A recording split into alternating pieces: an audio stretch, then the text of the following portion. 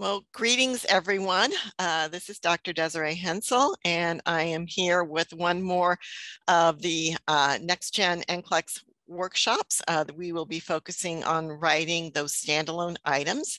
As a general reminder, we're going to ask you to place your questions in the chat for the moderated chat. We have it up and going. Sonia's going to help me with it, but if it's been a really long time and you haven't been answered, we're a small enough group, you can unmute yourself and just pipe in.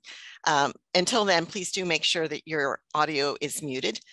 To get CE evaluations, you're going to have to follow the instructions that's going to be sent in the email to register for that.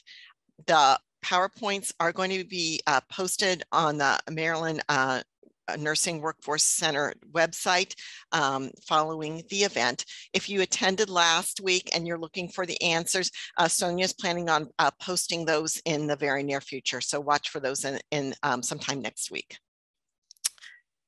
So this is how to write standalone items, bow ties, and trends.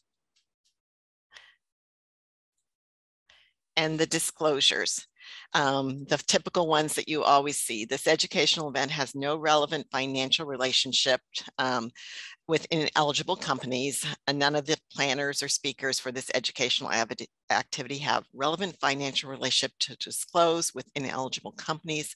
Those primary business is producing, marketing, selling, or distributing healthcare products used by or on patients.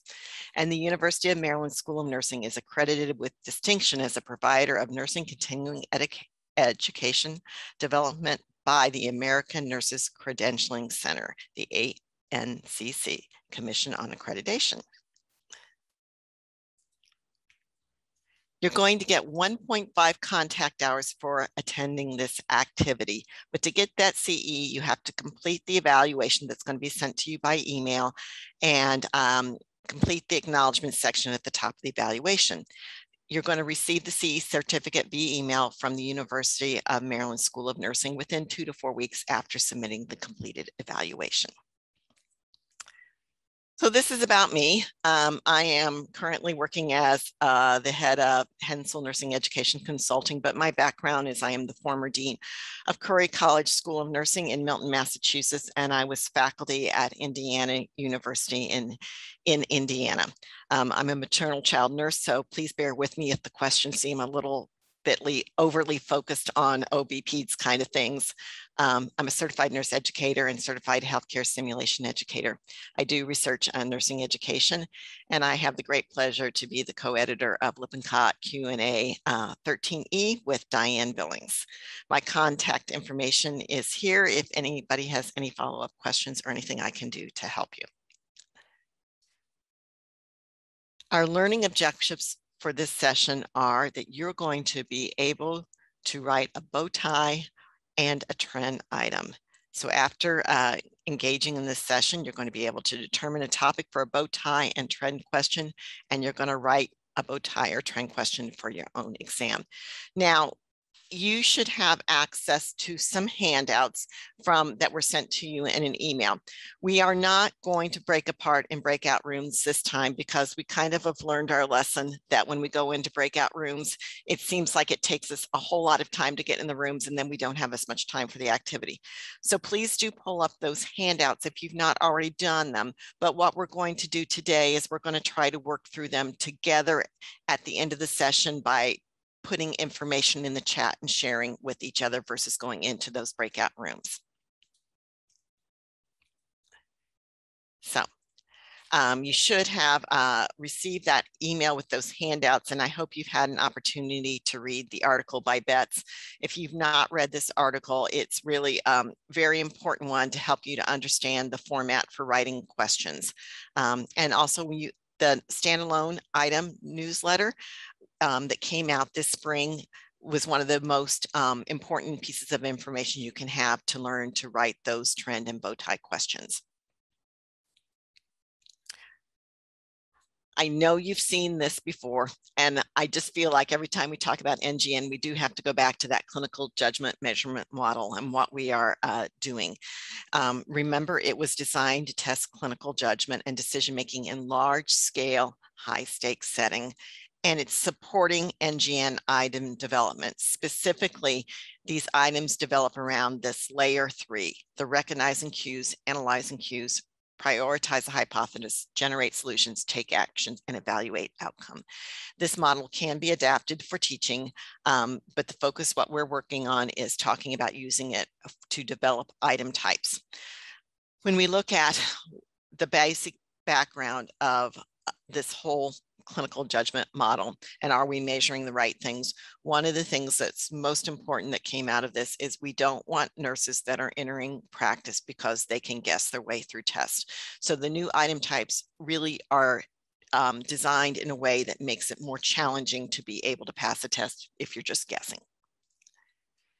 If you've joined my last 2 sessions, you've already seen this slide, but I don't think it hurts to review it again, especially if some of you are joining me for the first time. We know what the RN and the PN test plan is basically going to look like. And this was announced at the NCLEX conference at the end of September. The one thing that is different is the RN and the PN test plan used to be a different item length and different time lengths, and that will no longer be the case when we implement the new test plan in anticipated for April of 2023.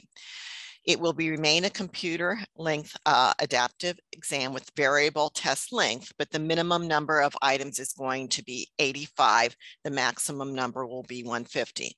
Within that first 85 items, there will be 15 unscored items. Those are the pre-test items that they are gathering all those statistics on. Those unscored items can be a mix of standalone items and case studies. But if someone gets a case study in that, they'll get all 6 questions associated with them. The first 70 graded questions that are not including those 15 unscored are going to include 3 6-item NGN cases. So that's 18 questions that are going to be in a case. And when the exam is in a case, it does not adapt.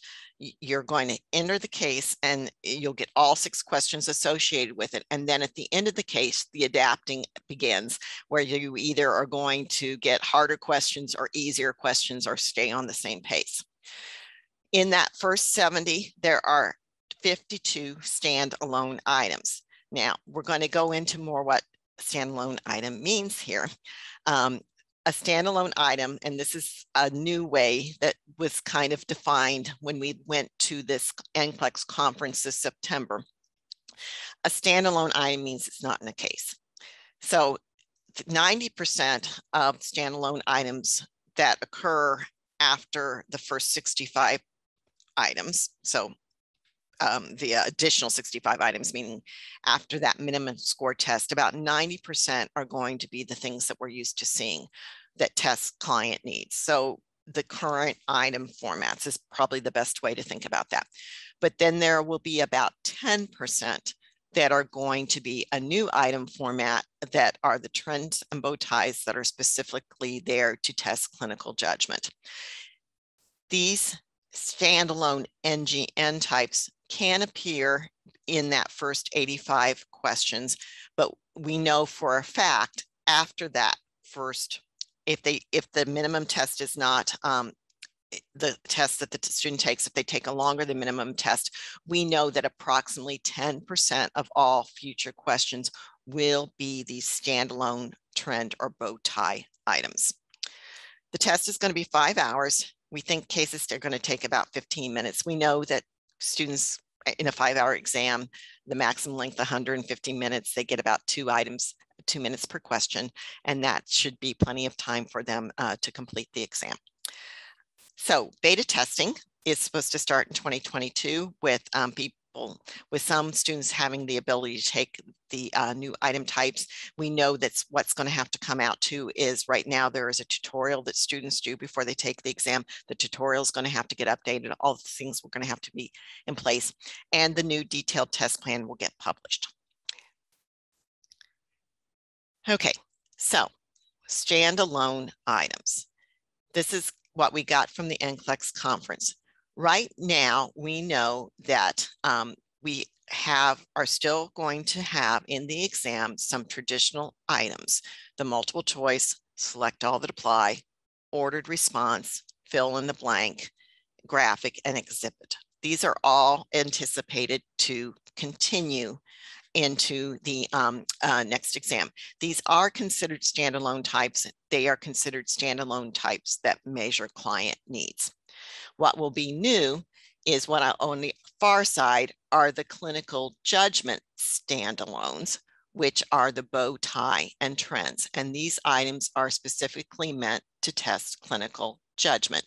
Now, in the middle, I've got all the item types that we've talked about for the last 2 weeks. The extended multiple response, extended drop and drag, drop down, matrix grid, and highlighting questions.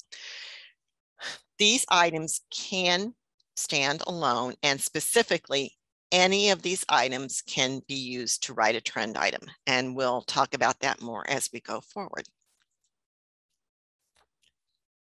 So, what's the difference between a case study and a standalone NGN type? So, our cases has clinical information in an electronic medical record for one or more clients. And I tell you one or more clients, but for the most part, I've never seen an example from the National Council at this point in time that has more than one client. And when you've asked them about that, they can't provide it. So I think this is coming down the road, but I don't know that it's here right this minute. It's a group of 6 items that represents the entire clinical judgment model. So all 6 steps. The queuing lets them know that there's a case study screen number 1, number 2, number 3, and so it lets them know where they are in the clinical judgment model. It requires that entry-level nurse to make multiple clinical decisions throughout the spectrum of the model, and these unfold. Now, we know that these are only going to appear in the first 85 questions of NCLEX, and the reason being because the 6 questions have to hang together, but we know after 85, the computer could turn off at any time. Well, we can't turn off in the middle of a case. So we know that the cases are only going to be in the first 85 questions. After the first 85, we still want to test clinical judgment, but we can do these with these standalone clinical judgment item types. These are single questions based on information presented in the EMR. It has a stated diagnosis or an implied diagnosis and includes clinical information for a specific client and provides components that require the entry-level nurse to make one or more clinical judgments. So we're not necessarily going to test every single phase of the clinical judgment model in these items. So let's talk about elements of style. And some of these elements of style, they can be used, they're just not specific to the standalone items. These are generally all of the NGN. We're going to use military time when we write our cases. It is okay to say TPR BP, or in my case, because I'm a baby nurse and we don't do pulse, we do heart rate. So you can do THR, RR, BP are acceptable abbreviations in a table or text. They do ask that you spell out pulse oximetry versus saying SaO2 or SpO2. Temperature should be given in Celsius and Fahrenheit anytime you give a temperature. If you give a weight in pounds, you need to also add kilograms. It is acceptable to just say kilograms in this case. The term physician or healthcare provider are now both okay. If you remember back in what they've been telling us all along in NCLEX, they wanted us to say healthcare provider. As we move to NGN, they're trying to be more realistic about what a nurse might see in practice. And so they have decided that it is okay to use either term for the NGN items. It is also okay to use the term orders. And we know that when we were writing NCLEX questions up to this point, they wanted us to use the term prescriptions to mean things other than medications. In NGN, if they use the term prescription, it really is just going to mean medications. We'll use the term orders for other things. We are still only going to use generic names for medicines. And one thing that you'll see as they format the questions is they like to use an arrow to show where the question actually starts or where that lead-in starts, because there is going to be other sentences there, but that's the particular cue to show where the item begins. So here is a bow tie example. So what we've got over here is we still have that introductory sentence, just like we did in a case study. I've got the nurse reviews labs for our primary gravid client in the first at the first prenatal visit. And here I have at least one page of an EMR. Now, bow ties can have multiple pages, just like a case study. You have to have at least one page, but you can have multiple. We are going to set the NGN is going to be set up by the National Council. So the bow tie would be on the bow tie is on the right, the actual bow tie, but the case will be on the left, just like we would see if we were going to set up a case study. So here I've got, after reviewing the client's lab, the nurse prepares the plan of care for the priority concern. Complete the diagram from the list of choices below to specify what condition the client is most likely experiencing, 2 actions the nurse should take to address the condition, and 2 parameters the nurse should monitor to assess the client's progress. So what I can tell you is these statements are always going to be the same. This part of the bow tie where I have start the arrow, you can just copy that because that is going to stay the same for now. When they first came out with bow ties, if you look to what they were saying at some of the previous conferences, they told you that these headings could be edited. And what they were very clear about at the National Council, at the NCLEX conference in September is, yes, but at a future time. Right now, the only thing that has been tested are these terms that you are seeing. So it is very likely the bow tie can have different parts of the clinical judgment model in the future, but for this iteration of NCLEX, these are the only things you are going to see. Some things to notice is they are color coded so that the actions to take, it's supposed to cue them to always go up to the green. The potential conditions are the same color as the middle, and the parameters to monitor are the same color. So it helps cue students where they are supposed to put their items. There are always 5 options on the far side left, 5 options on the far side right, and 4 options in the middle. So breaking it down again, a bow tie addresses multiple clinical judgment steps in one item. They contain 1 or more EMR tabs on the left. And really what they are is they're a drop and drag with 5 targets. The item responses fall into 3 categories. The category condition most likely experiencing is the one in the middle, and the well below says potential conditions. Actions to take are on the left. Parameters to monitor are on the right. And we know in the future there may be some different headers, but this is all that's going to show up this time in NCLEX. You've got 5 options in the left, 5 options in the right, and 4 options in the middle. And when the students take NCLEX, they have to fill up all the spaces before they can go to the next question. Remember that there are 3 different scoring rules. And this one is going to be the 0-1 scoring rule. Every single blank is worth 1 point. And they get every blank correct, they get a point. So the maximum points are always 5. Anything they get incorrect is just a 0. The sum of all correct responses is the total amount for the item. Bow ties can have 1 or more EMR tabs, and what you're looking at are nurse's notes, history and physical, laboratory results, vital signs, admission note, intake and output, progress notes, medication, diagnostic results, and flow sheet.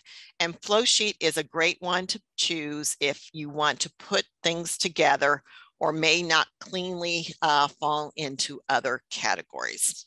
I know that I've used flow sheet when I wanted to talk about growth charts. So let's take this down into a few more pieces.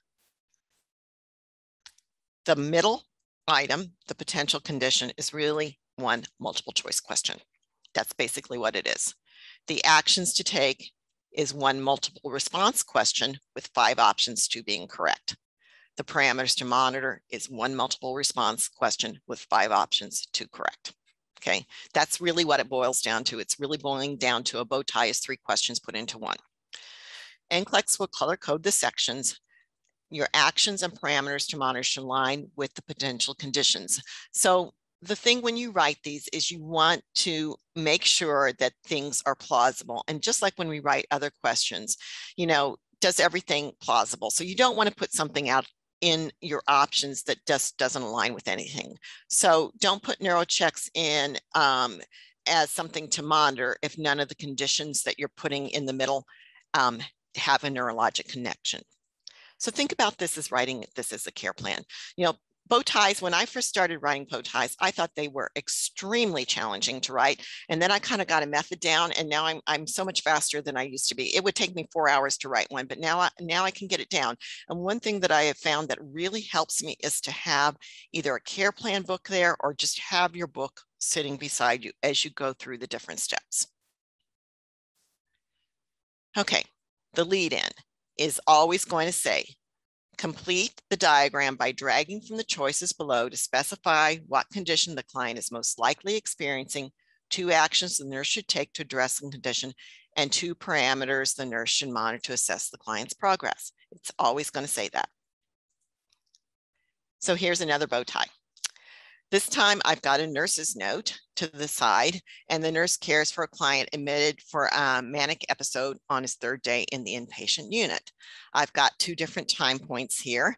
The client's been taking lithium and olanzapine with good effect, out of the room with limited participation in unit activity, appetite increased. Then at 14:40, the client was observed sitting in the day room. Day room was supposed to say watching TV. Sorry about that.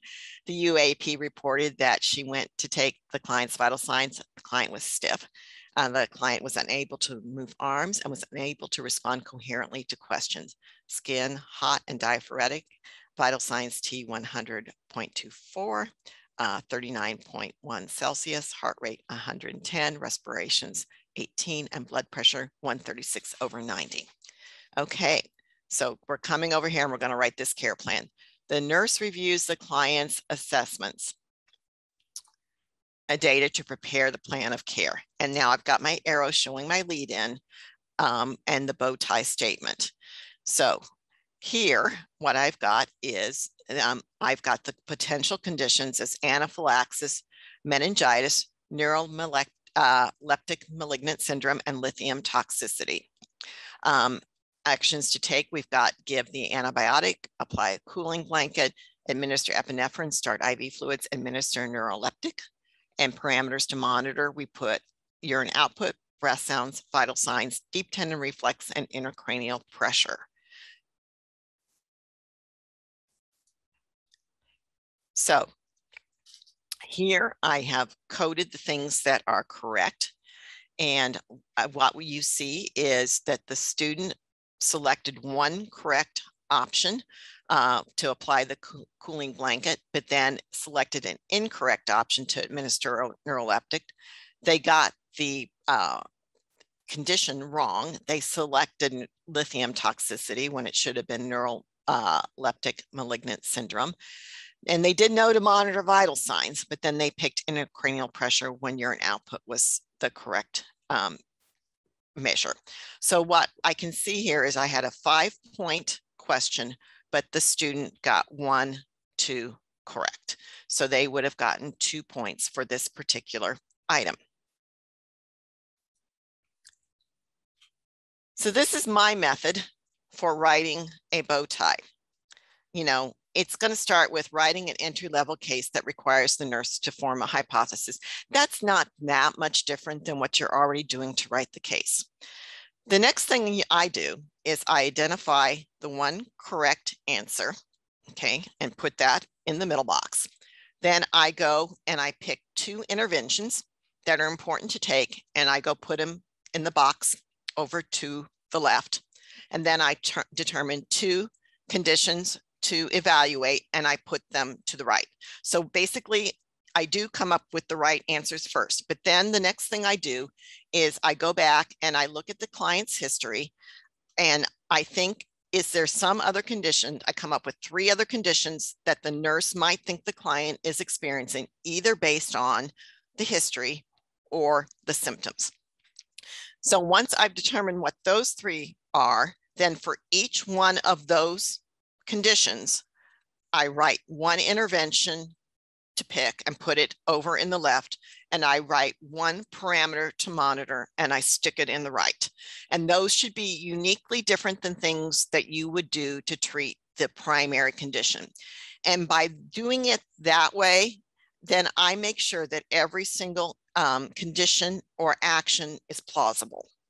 So that's my method of going through and trying to break down doing a bow tie. So here's how it would work.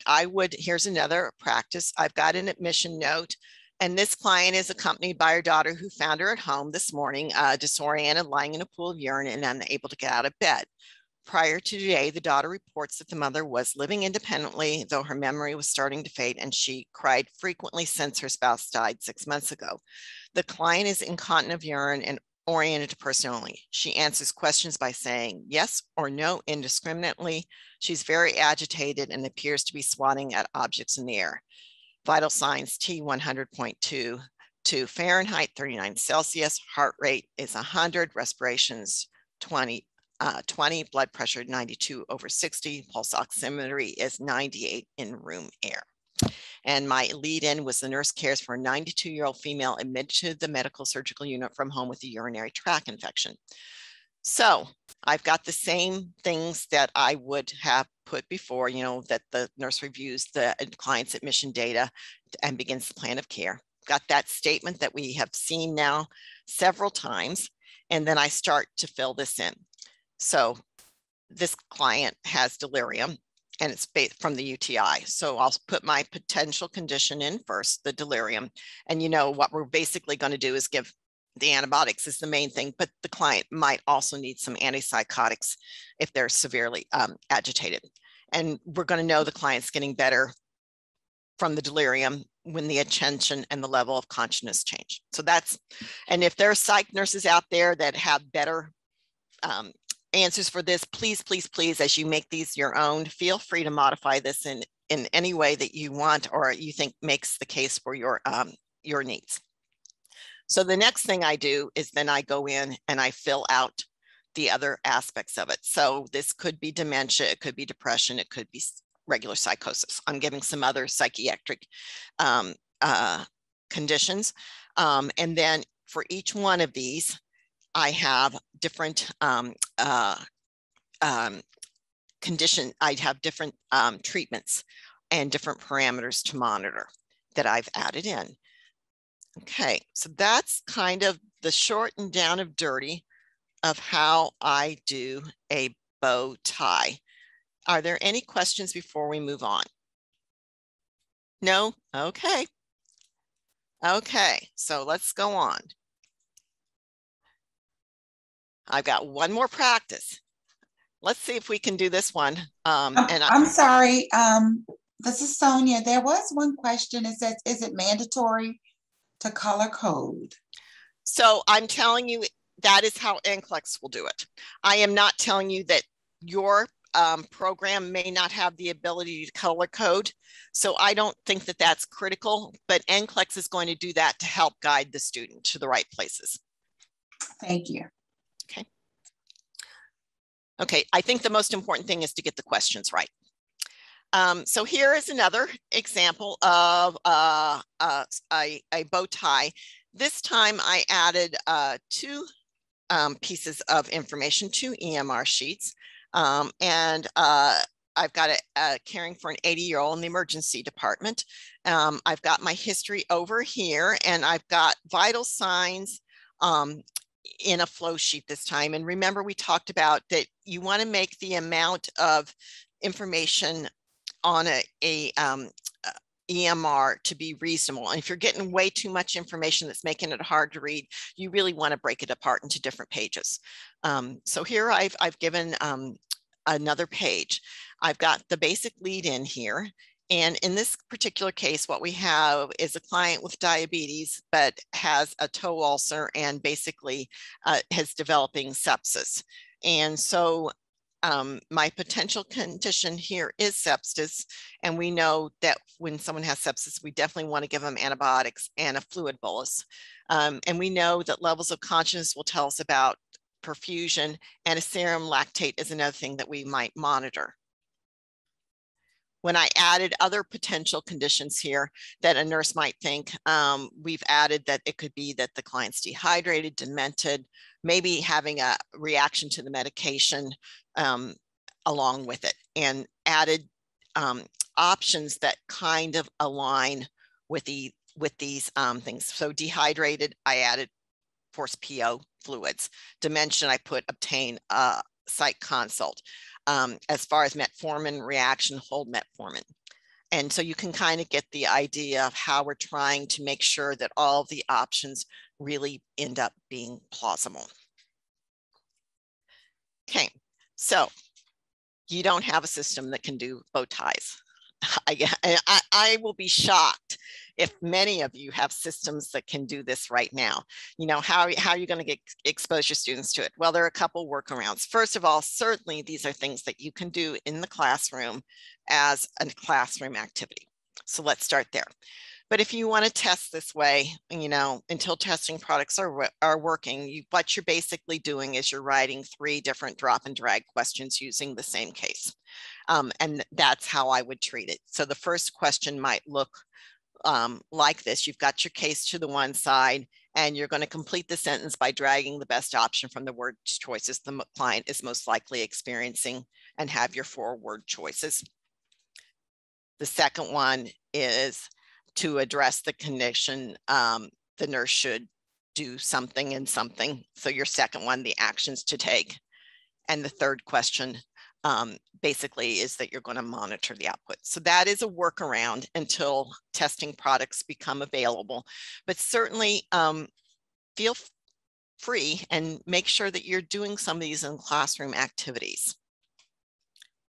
Okay, so that is really the essence of a bow tie. And I think we ask if anybody has any questions, put them in. Anything else before we move on? Okay, well, we're going to. I don't know. I'm sorry. It's taken a while for it to stop muting. Okay, there's a question that says, I think this was related to the first set of questions. It says, since the bow tie counts as 5 points, would that mean that the person could receive fewer than 85 questions? Okay, so I'm going to go back to you and say, no. Okay, so no, every question, thank you for asking that. I think I was heading the wrong path. No, right now in NGN, remember, all questions have different point values, but they are only considered one item. What the National Council is doing is they are taking the total points for the question in account to see how much of the question they get right.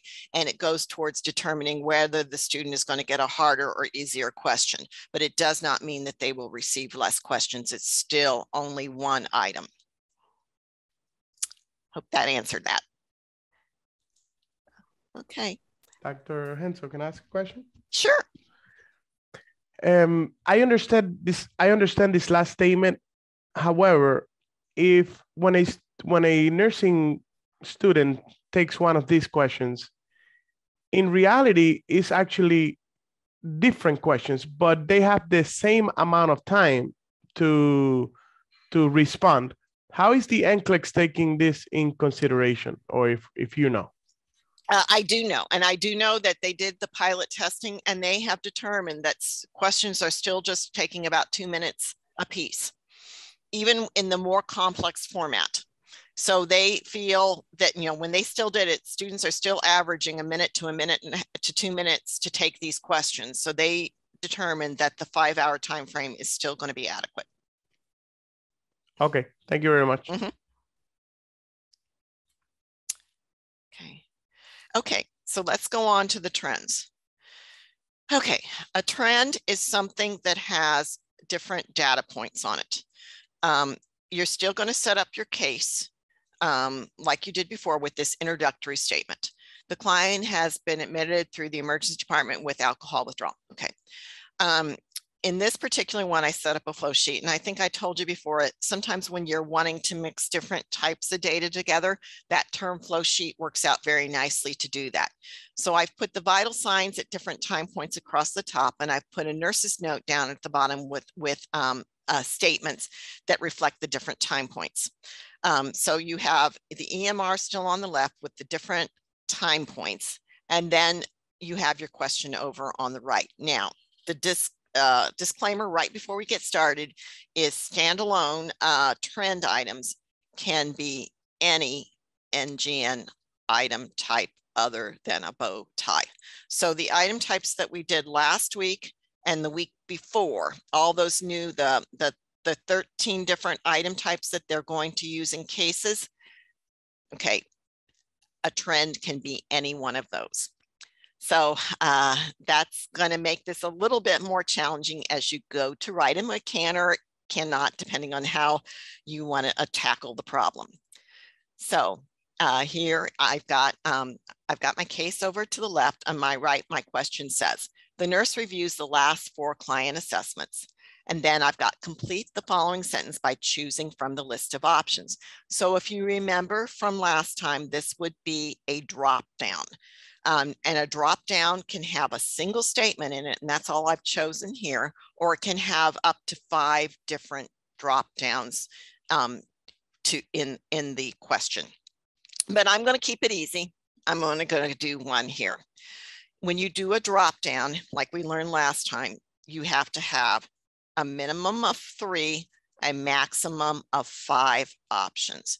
So I'm going to complete the following sentence by choosing from the list of options. The first action the nurse should take is to, and remember the word select's going to show first until you click it, and then it'll open up. And then I have my 4 options.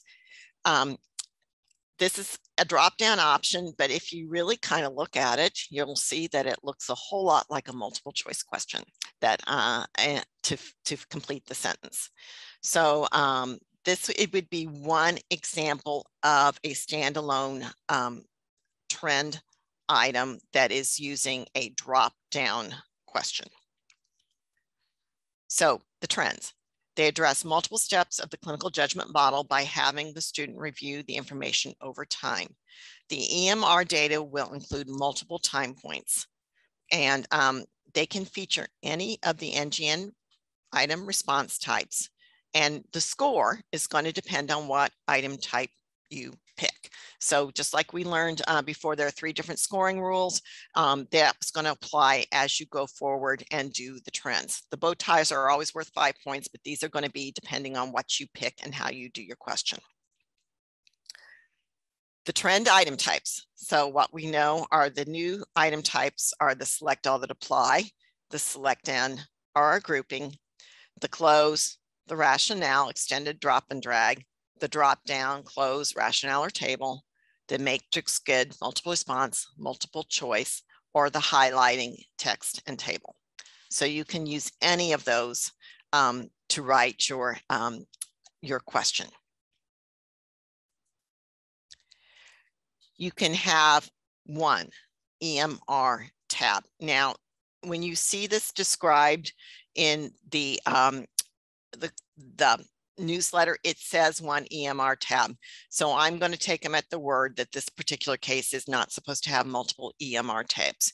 However, I do think you can combine information on a page, and I've seen many examples from the National Council where that's exactly what they do. They combine different data on a page. So flow sheets, you can put the nurse's notes under the vital signs maybe in one place in the I&O, labs under a progress note. Diagnostics, feel free to combine your labs and your x-rays or things like that, or any other combination that you think you need to do. So you want to get the lead-in sentence correct. Remember that it's for a matrix it's going to say for each finding or whatever, click to specify. If you have a multiple response matrix, it's going to include that statement, each category may have more than one X. And then at the bottom, it's also going to say that each column must have at least one response selected. If it's a highlighting question, it's going to say click to highlight. If it's a drop down, it's going to say complete the following sentence by choosing from the list of options. Drag and drop is drag. Oh, and I've got drag and drop twice, but drag and drop from the word choices, drag from the word choices to fill the blanks of the following sentence. Select. Multiple responses, select N, it's select N number of findings. And then multiple response, select all that apply, select the findings that, and then it followed by select all that apply. Remember the writing rules for select N and select all that apply is there can be up to 10 options. You have to have at least 5, but there can be up to 10. The scoring rule summary is the same as that we talked about last week.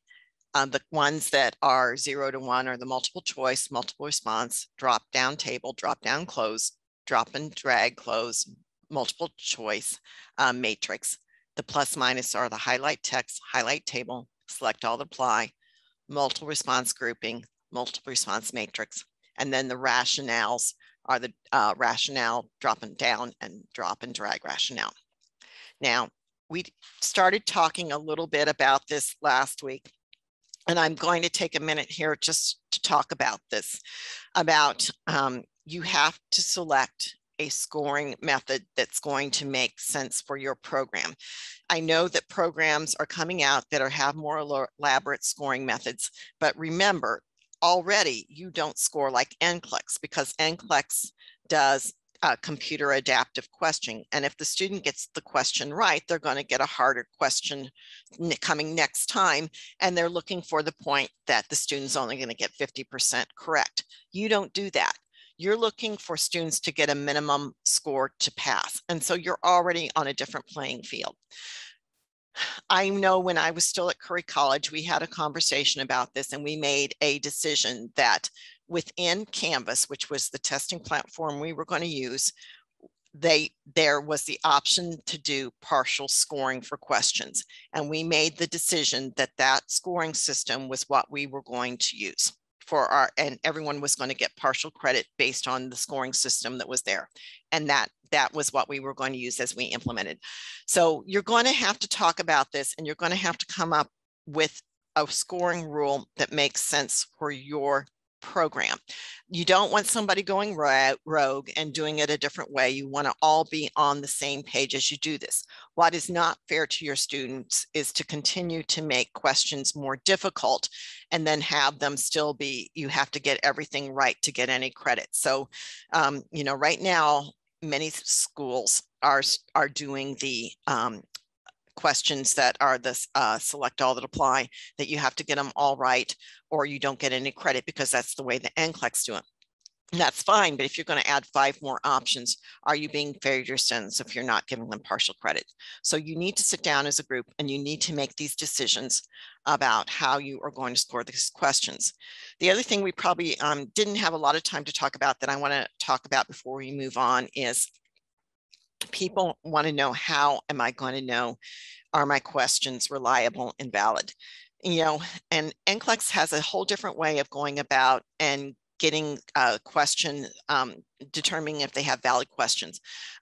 They refer to their exam as not being reliable. They refer to it as legally defensible, because when we're talking about this reliable test, we're talking about giving it over and over again and getting the same results. Well, nobody gets the same test again.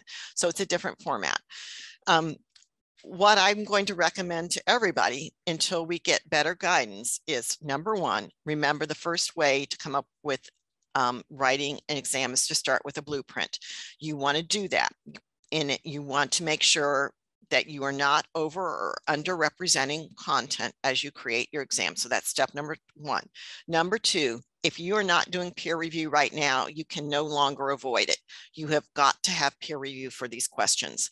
And they're going to help you find things that you never thought you would see before. So you absolutely have to have a peer review. And I can tell you, NCLEX always starts with a peer review, that these go through a peer review process before they ever get to the students to do. If you can pilot test, it is ideal. I understand this is very difficult to do, but as much as you can, it is great to do that. Then what you're going to do is what I would do is I would look at the score on items. So the average score an item has, and to be a representation of the difficulty of the item. And then I would go through to make sure every option was used. And if you have options that are not used, they are non-distractors, I would revise them. And if you ever have a or a option that is not correct, that is selected more often than the correct option, I would say that is a question that needs to be revised. And until we get better ideas of how to do it, that is the way I would start. Okay, so more trend items. So here we have another trend item. This time I'm going to have a flow sheet, and I've got the age, the weight. I'm making this a well child check, and it's all the growth parameters. I've got the nurse reviews the client's growth patterns, complete the sentence from the list of drop-down options. And this time I've added 2 sentences. And because I've added 2 sentences, I have now testing 2 parts of the clinical judgment model.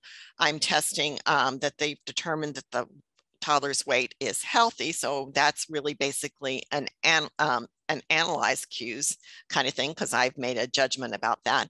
And then the most appropriate intervention is a taking action, or and we're going to continue growth monitoring or intervention. I'm sorry, this is a generating solutions and 3 options. Now, I absolutely love drop downs for several reasons. And one of the reasons I love these drop down questions is I only have to have 3 responses when I do a drop down. And everybody knows that writing a question with 3 answers is a whole lot easier than writing a question with 4. The drop downs have to have 3 to 5, but again, you can only do 3. So it's easier than struggling to figure out what that 4th option might be. You can be that single sentence, and I gave you an example of that, or you can be up to 5 sentences. And 5 sentences, boy, I could test 5 different phases of the clinical judgment model just by changing my sentences. They are probably the easiest way you can convert a multiple choice question into a technology enhanced item, is by turning it into a drop down. So those are reasons that I really like this particular format of a question. Okay. Here is another example of a trend item. And this time I have taken my flow sheet with different time points, and I've got my categories of colors, respirations, heart rate, and temperature. I'm doing some neonatal assessments, and I'm assessing the nurse cares for a neonate at 8 hours of age. The nurse reviews the client's assessment data. Which actions should the nurse take? Select all that apply. Well, here I've just got a regular select all that apply question. Remember, I can have minimum of 5 options, maximum of 5. And the way NCLEX is going to score them, it's worth as many points as you cue correct. And here, this one would have been worth 3 points. I could take that same question and turn it into a highlighting question and ask them to click to highlight the assessment findings that need immediate follow-up. And if you remember the highlighting from last time, they are tokenized, meaning that there are areas of text that the student hovers over it and it shows the students that they can select that. So here I've just showed you what I've tokenized by putting numbers beside it to show that I have tokenized 4 different areas of text, basically each line of the chart here, and to show what's options. And here 2 of them would be correctly selected. They central cyanosis and the respiratory rate. You can also make this a trend. I've taken that same question, and the nurse reviews the client's assessment data. For each specimen, each assessment finding, click to specify if the finding is anticipated or not anticipated. And that's another way of saying, is this a normal finding or not a normal finding? And This one, I said there's 5 points possible, but again, please forgive me. I am a little bit dyslexic. There's only 4 rows, so there are only 4 points possible. Okay. And I can make a drag and drop question. The nurse here, drag from the word choices to fill in the blanks. The client is most likely displaying symptoms of, and here it's congenital heart, evidenced by the color changes and the tachypnea without distress. Now, this one would be a rationale, it being drop and drag, because it's all one sentence. And the first part, knowledge of the second part, you have to have the first part right to understand the second part. Okay, so lots of different items that we could do. So let's take a minute here and look at our question. I've got a nurse cares for a college student in the emergency department with suspected substance abuse. And here I've got over the history. I'm going to let you read this to yourself. And the nurse monitors the clients after administering 2 doses of naloxone. So basically this is a opioid overdose, and we've given naloxone twice. So at 10:35, I have my assessment. What questions might you ask for this trend? So maybe what you could do is maybe unmute, just read, take a second to read, and maybe some people could chime in and tell me what they think that they might ask for this question. So I heard someone bravely unmuting. Anybody got some feedback of what they think might be a good trend item? Desiree, that was me. Someone wrote vital signs. Okay. And so person who wrote vital signs, what might you elaborate? Any ideas? We could say which vital signs need immediate follow-up. That would work. A couple more people piping in the chat now. Yeah, I don't know why they're not unmuting, but vital signs on the phone, on phone. Someone wrote, what action should the nurse take next? Oh, very good. Yeah, what action should the nurse take next? Perfect. Respiratory. Mm-hmm. That's it right now. Okay.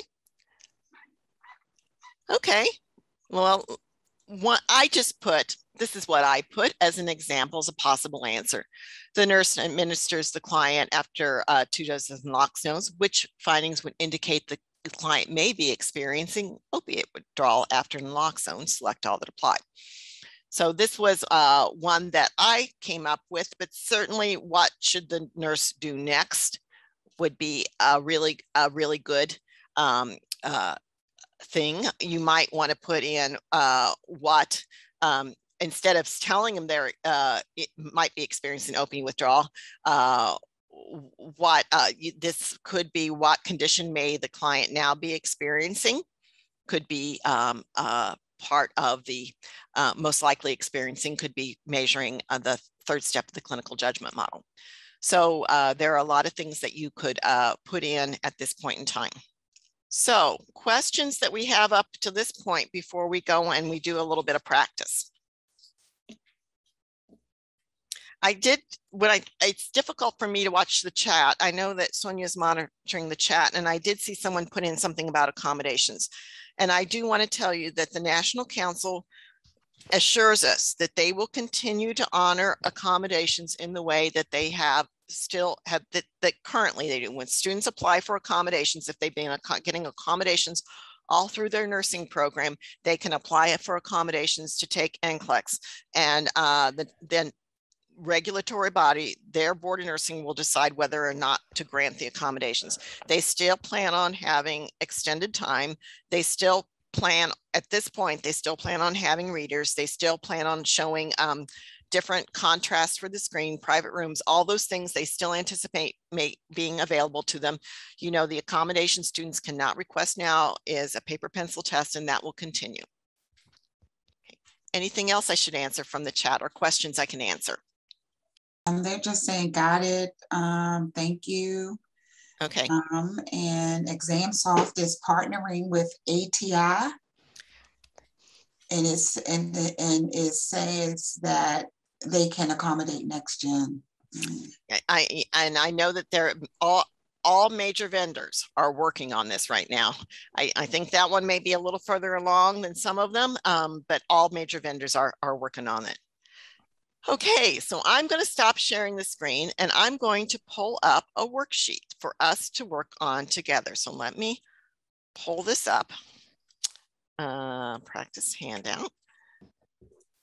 Okay, so you should have gotten some practice handouts. So I'm going to encourage you, I've got my screen up, but I encourage you to pull out your handouts to work through these cases. So what I'm going to ask, again, since there's only 31 of us, I think it'd be helpful if you want to say something. It's probably easier to go ahead and unmute than to try to put this in the chat as we work through this. But if you want to put it in the chat, I'm not going to stop you from it.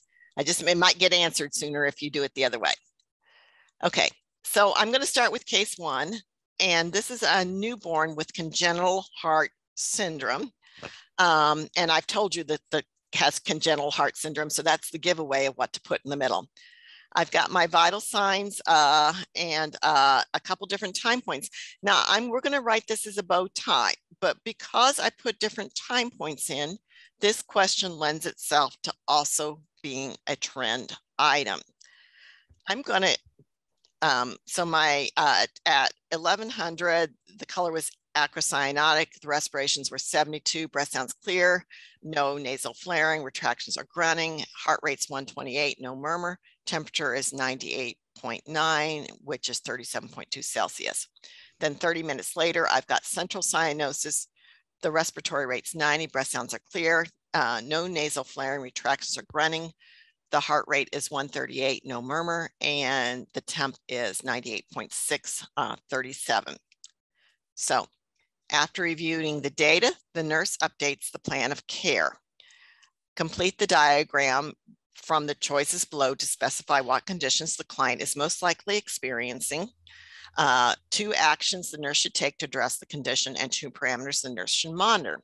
So I don't know how many peds nurses I have with me or maternity nurses, but I'm going to go ahead and I'm going to give you the middle, and we already know this is congenital heart. And 2 actions the nurse might take is we're going to provide oxygen and we're going to obtain a heart ultrasound.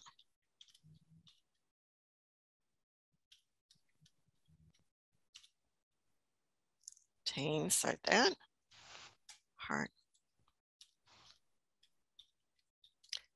And we're, get that one right. And the parameters we're going to monitor is oxygen saturations,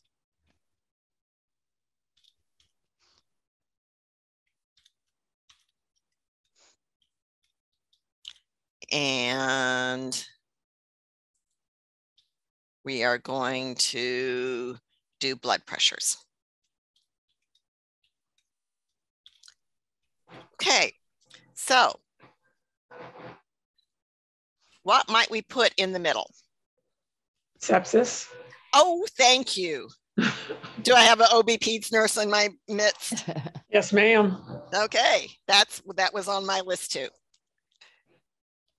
Any other? And so having said that, is sepsis in the middle? What's one action you might take then for sepsis?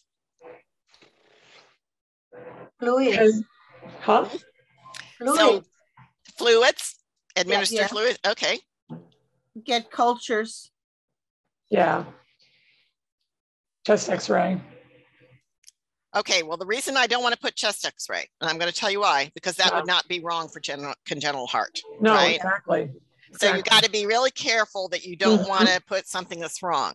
Right. So Lactate, serum lactate level. okay, obtain. Do you want that as a parameter to monitor, or you want it as an action to take? That's a good question.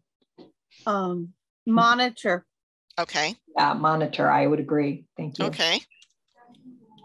Yeah, Okay. some of this would depend on where you were too, because if you were like a postpartum nurse, you'd have to be calling for orders. Well, No. so I want you to go back to, so I want you to go back to the idea behind NCLEX. Remember, yes, all of these, we all know we'd have to call for these orders. Okay. But in NCLEX, the general rule is students, the options students have available to them, they're supposed to assume are available to them. Okay, and yes. So what I put in here, one of the other ones I thought might put is hypoglycemia. Yeah, it's going to be the next idea. Okay. Excuse me. And so I threw in perform a gavage feeding.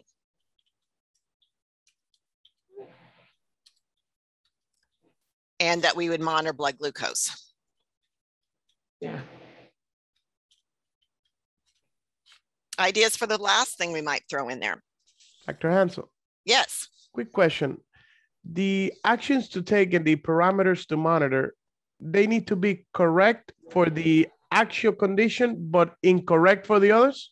They need to be incorrect for the actual condition. So as you set this up, typically what I would do is as you add conditions, these actions that I'm putting here are correct for the incorrect condition, but they are not correct for the correct condition. But you still have to include at least 2 correct ones, correct? Right.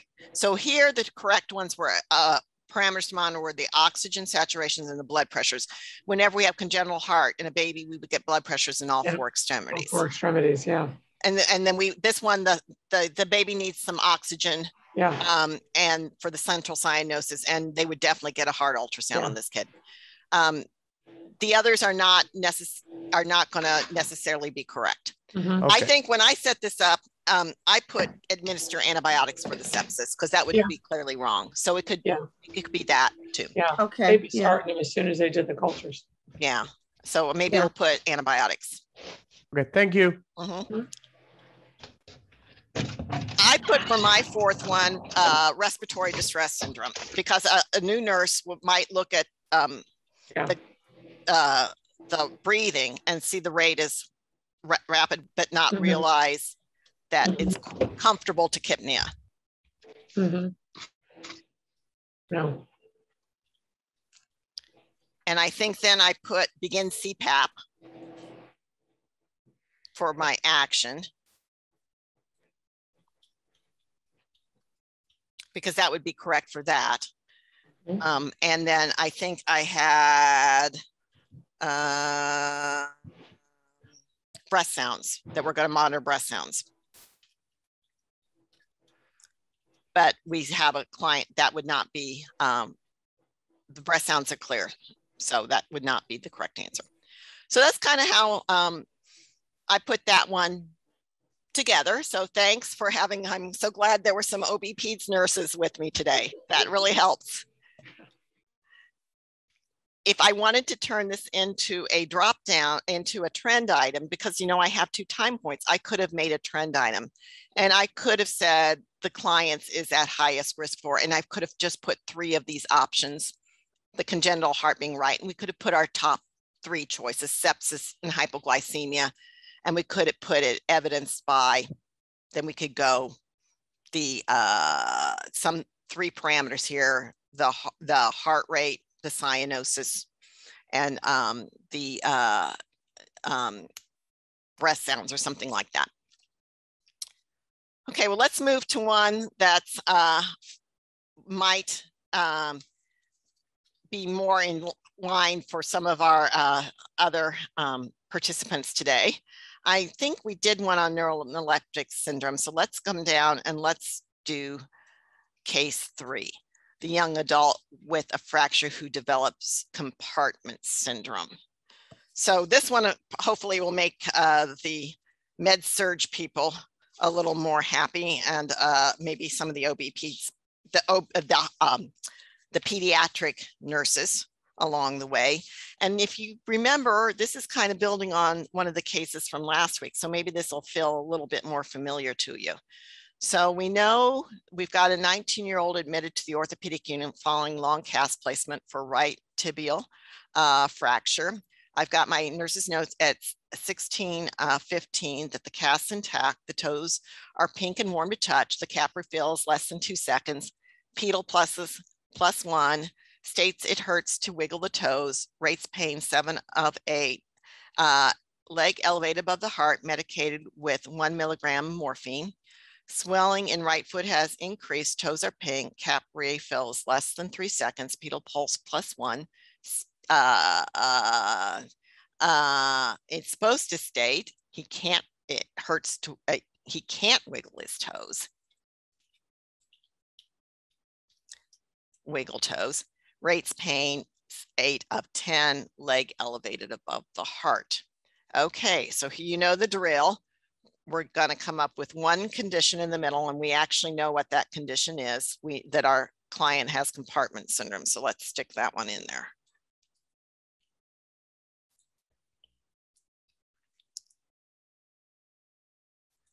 Okay. So we know that that's compartment syndrome, and we know we need to relieve the compression. And we could insert a pressure monitoring device.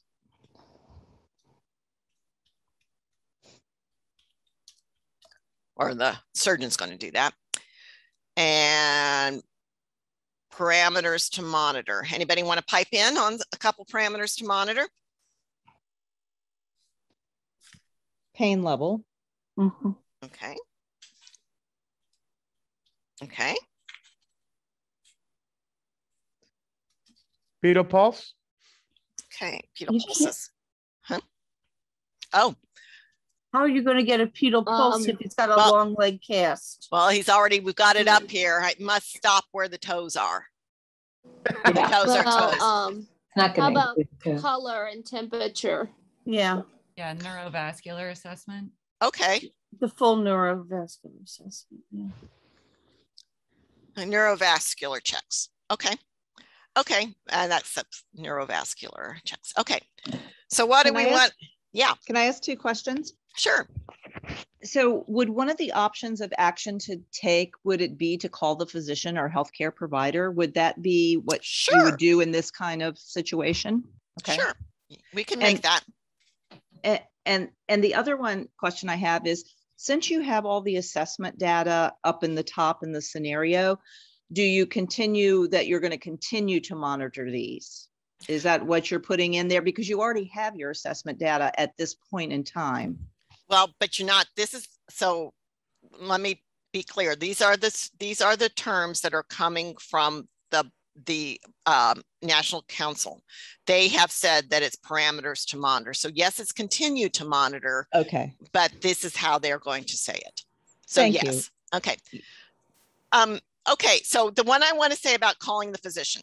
The problem with putting that one in there is it's going to need to be wrong for anything else we put in the middle. So if we put other things in the middle that you would call the physician for, then that's going to be a problem. So it could be a right answer, but it depends on what we put in the middle. And I'm going to go back to this pain and we'll watch how this goes. So what's another thing we might want to put in the middle here? DVT. Oh, yep. That was on my list. Yep. Very good. Okay, so what would be an action we would take for a DVT?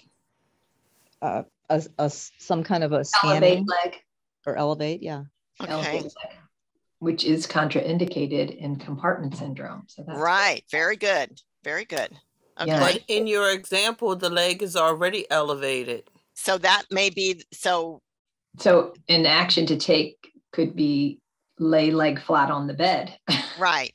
But that would be a correct action. So thanks for walking through this. Now, what you don't want to do is you don't want to put 2 things that are opposite each other. You don't want to put elevate leg, lay leg flat. So you pick one or the other. You either pick that you want them to do the correct response, but you know, but you don't want things that automatically it has to be one or the other.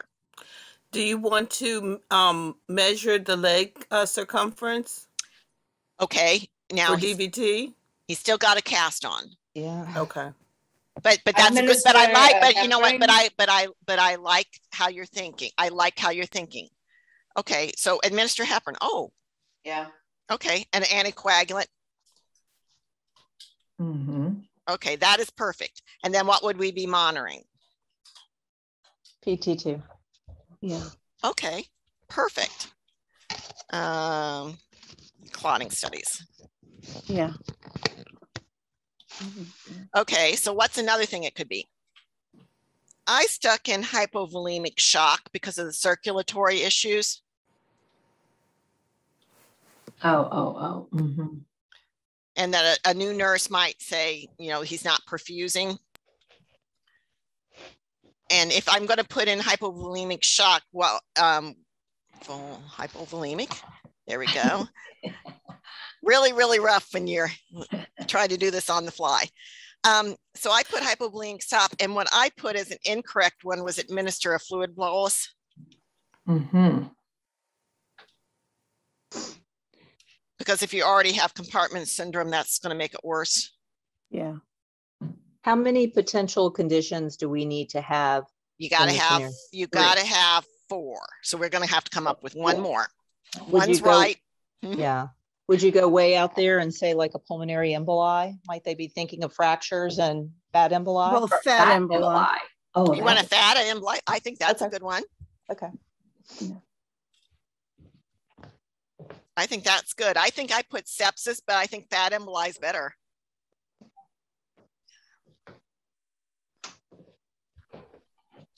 So what would be the things that we might, what would we monitor for a fat emboli then? What, I mean, action to take for fat emboli. Apply oxygen. Minister oxygen. Yeah. Okay. Or monitor oxygen saturation. That would be Okay. And monitor. okay, so put it over here. Mhm. Oxygen. Okay. Yeah. Okay, and so it looks like I've got clotting studies, neurovascular check. I need to have a parameter to monitor for the hypovolemic shock. And let's see what I said before. Blood pressure. Urine output, pressure. blood pressure. Yeah. Blood pressure or urine output. Well, the Actually, reason you would monitor urine output with compartment syndrome to make sure Yeah. that it's lacto. Yeah. Yeah. Okay. Yeah. True. And in fact, I think that's what I put. I put my things that I would monitor when I did this, set it up as urine characteristics and neurovascular checks. Mm-hmm. Okay, but I think, okay, so we have worked through this one together. So it wasn't that painful, was it, to write this bow tie? Okay, so let's bring this back down. And as you can see, I have, once again, set this up, complete the following sentence by choosing from the list of options the client is at highest risk for. So, and we do want to be mindful that we don't always want to put the right answer first, but I'm going to go in alphabetical order here. Mm-hmm.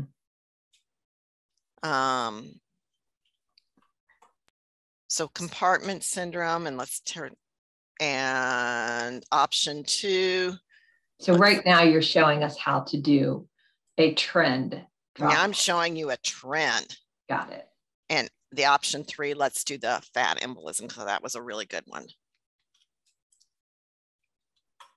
Okay, bring that down. And it's evidenced by, and we could probably go back to the neurovascular checks.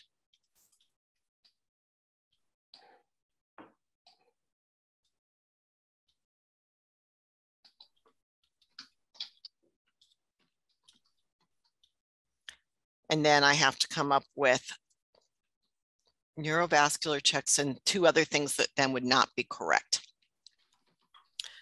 I can say ideas of what might be 2 other things that we could put here. Client risk score. And we don't actually even have to have the second part. If you ever get in a bind, you can just get rid of it and just do the first part, because we just need a drop down, could just be 1 phase, but I'm trying to make this 2 here. So we could put by is highest risk for compartment syndrome evidenced by the Do we say neurovascular checks, or do you actually include a symptom of how it's evidenced?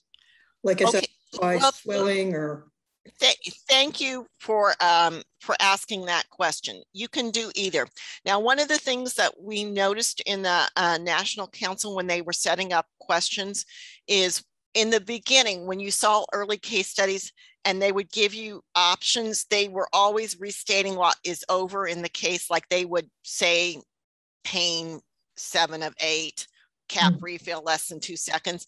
And then as they've gotten a little bit more sophisticated, they've just said cap refill and expect the student to go back and read the case. Pain, expect them to go back and read the case, because they feel when you're putting more parameters in over here, you're narrowing it down more for them. So I'm gonna think about this one for a minute, and I may just want to just get rid of it and leave it here.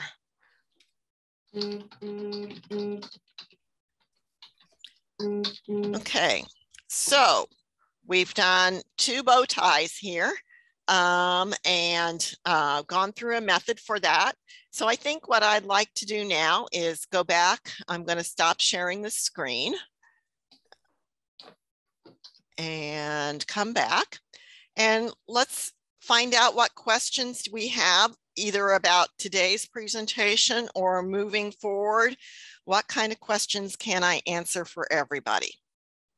I had a question. The pain, you said 7 of 8, or shouldn't it be 7 of 10? Sure, if that's the scale you're going to use. Oh, okay. Because I was just wondering, like, do you have to have the scale the same, or can it be different? It can be whatever. The thing is, you just want it to be the same across your case, depending on what institution you work in. If you're using a 1 to 10 scale, that might be what you're feeling. Just make sure it's clear in your case. Clear. Okay. Okay. The other thing is with the trend, how many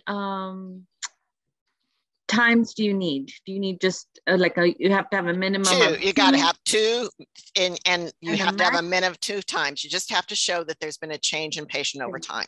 Can you have a max of like 3 or 4, or? I have not seen them say that there is a maximum number, but I can't say I've seen an example with more than 4. But if you go back and you read the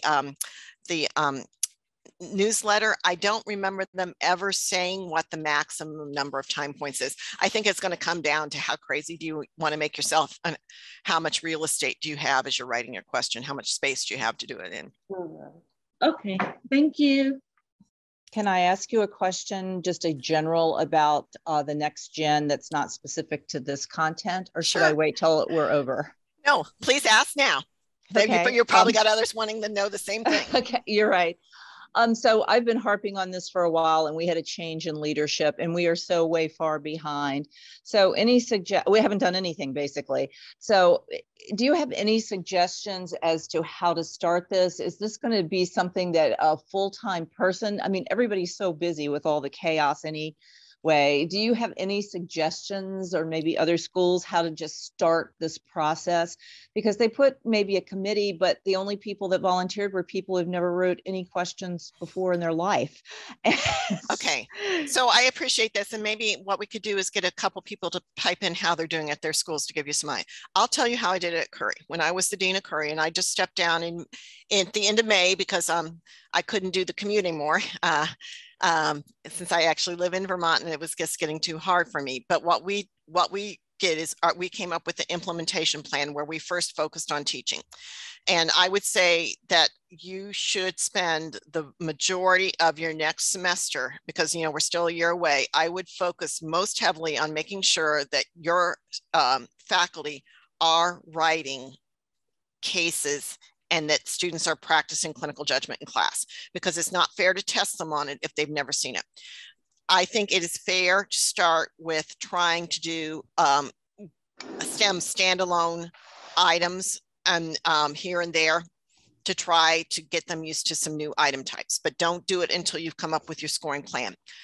I would make sure come fall that the students who are graduating are going to be getting at least a case study in every exam. That is how we decided that we had a 2-year rollout, and we knew that we've been focusing on the teaching, but starting last fall, we knew our juniors would be the ones facing NGN.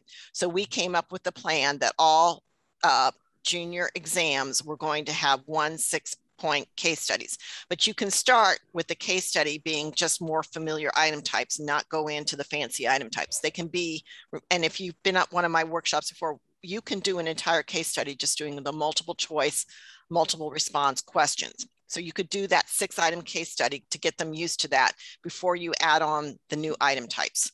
So focus first on getting the teaching part. If you haven't started anywhere, you're not going to get the rollout for next semester, but focus on really hard on trying to get your rollout for your testing for next year, and start trying to figure out what item types you can and can't use. That would be my suggestion. Anybody else? Did you say that the group that would be, they would be getting some of the test items, but not counting? I know when it's supposed to roll out, but you said they're going to put some for statistical purposes on the exam way ahead of time. They're already doing that. I mean, that's what the special research section has been about.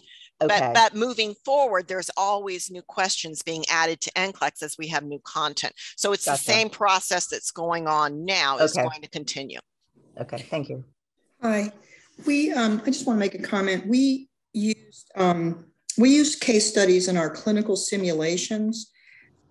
You made a comment about it's really hard time-wise, pilot test or a practice test. But I think one of the things you could do is maybe even if you're flipping the classroom to prepare them, because we usually flip it a little and make them prepare for sim, you could give them like 3 of these type bow tie questions, you know, and then that they can come with, so that when they go through the sim and we do the case study, and then when we debrief, then we can see how they answered those as sort of like a pilot to see how they're doing. I think that's absolutely perfect. I'm so glad to hear you're doing it that way, because you're focusing first on the teaching, and that's really important. But I love how you're doing it. That's a great suggestion. Anybody else? I was going to add we did have a faculty position for a year that was me, dedicated to just staying up to date with the content and offering faculty development. This has been, wonderful, this whole series. So I've definitely promoted this.